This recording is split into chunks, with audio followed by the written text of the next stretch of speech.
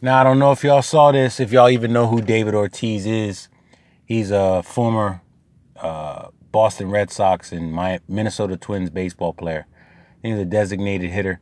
He retired in 2016. He's probably going to be in the Hall of Fame. He got about 282 in the high 280s batting average, 500 home runs, about 2,500 RBIs, and 2,500 hits, and about 1,700 RBIs. He's a Hall of Famer, yeah.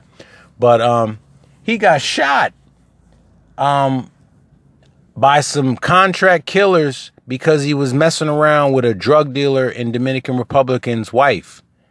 I don't feel bad for that nigga.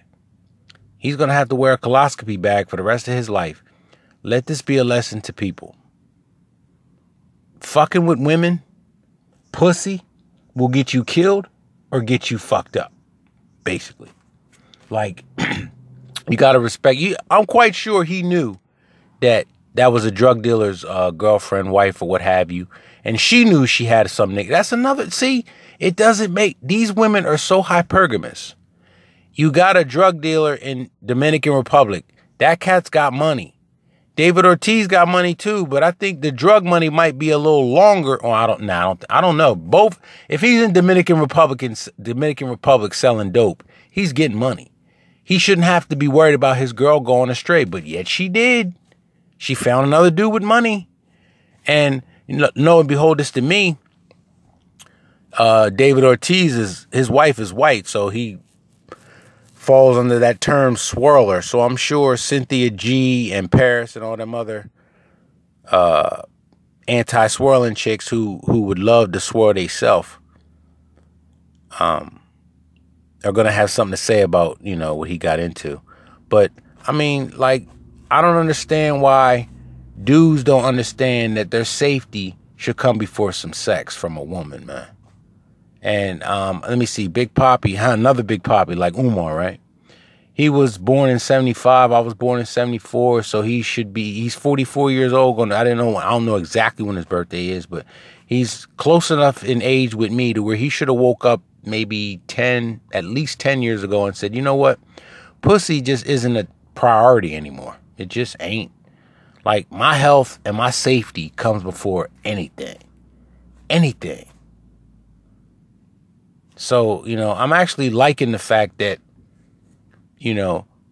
me being red pill going MGTOW, I can see the benefits that other people can't see. I don't know why dudes can't equate the fact that you was fucking with a woman and that's why you got shot, nigga. You could have chose a different woman and it'd have been a different result, but you still was fucking around on your wife. I don't give a lot of respect for that. You know what I'm saying? So, but my philosophy is, let these niggas do what they gonna do, man. Like, I'm only talking to the ones that's already red pill, that already know Terminator 800, where you at? The ones that know that women ain't worth your time, your money, your resources, your heartache. They're not worth it.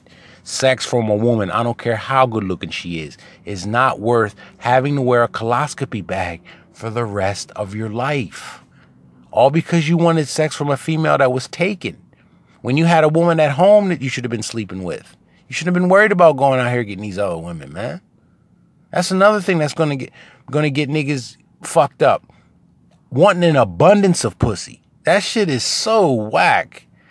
I mean, I don't feel bad for Big Papi at all. Not at all. I'm not glad that it happened to him, but he needs to learn a lesson and be an example to everybody else. Like I said earlier in the video, 2 things come out of messing with a woman. You'll get killed or you'll get fucked up.